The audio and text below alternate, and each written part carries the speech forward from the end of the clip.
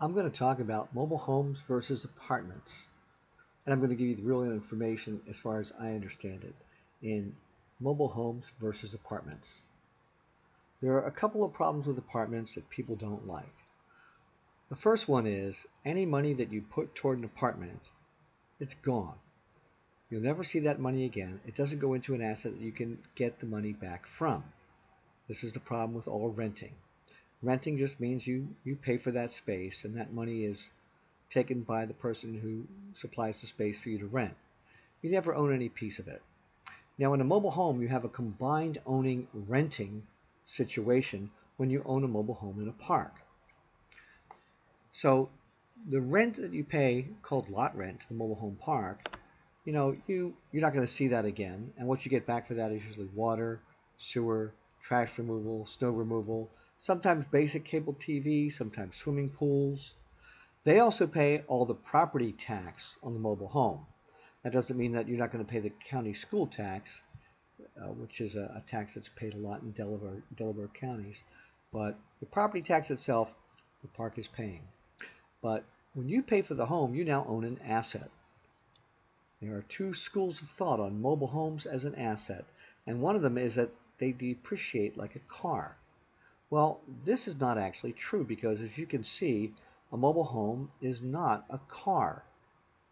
A mobile home is a home, and since 1976, they have been built to HUD standards. That's the Housing and Urban Development section of our federal government. They're pretty stringent in their standards, and they're built very well. These mobile homes only go down in value when the owner neglects the home and lets it fall into disrepair, or it's it needs a lot of cosmetic handling. Let's put it that way, right? But in themselves, mobile homes do not have to deteriorate. So lately, because more and more mobile homes have been being remodeled, there's actually an entire nationwide mobile home appraisal company that does appraisals on these remodeled mobile homes, just like on a regular home.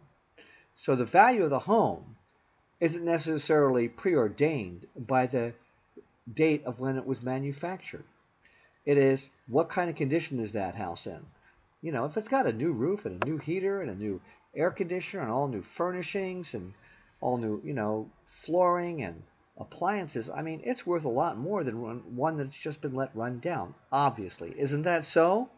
So that is one of the things about mobile homes that you need to know. Apartment, the money's just going to go away. I've seen people take great care of their mobile homes for many years, and for some reason have to sell them and get a very nice price back for that mobile home. Plus, the advantage over an apartment is you have your own lot, you can have a garden, you can have a deck, you can enjoy the outside, you're not so hemmed in by neighbors. And it's more of a community of people. Also in a mobile home, no stairs, no elevators, it's all on one floor. Ideal for when you have a little problems with your knees or getting upstairs. In terms of crowds and feeling crowded, apartments definitely give you that feeling, especially huge apartment complexes give that to me. I lived in a very nice one for some years.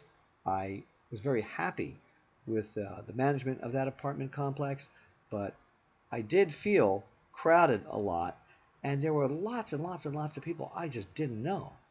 Now, in a mobile home park, you have next door neighbors, and you get to know your neighbors, and you get to know the people in the community.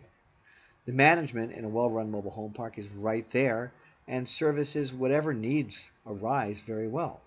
There are things that are peculiar to a mobile home to know, such as making sure you have heat tape so pipes don't freeze in winter.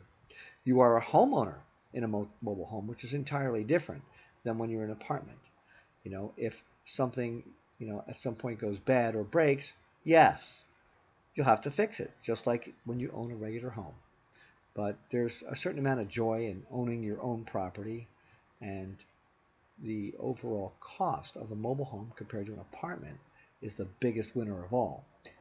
If you include the lot rent and the cost of, say, a $25,000 single wide on monthly payments, and you say that's going to be $950, and you've got a really nice 3-bedroom, 2-bathroom home in a neighborhood with neighbors and an asset you're going to own, Compare that with a 3-bedroom, 2-bathroom apartment and what you would pay for it.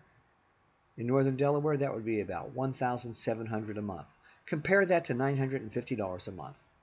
I mean, it's an outrageous comparison. You can sell the mobile home at any time that you want to. And it's not as hard to sell a mobile home as a lot of people think.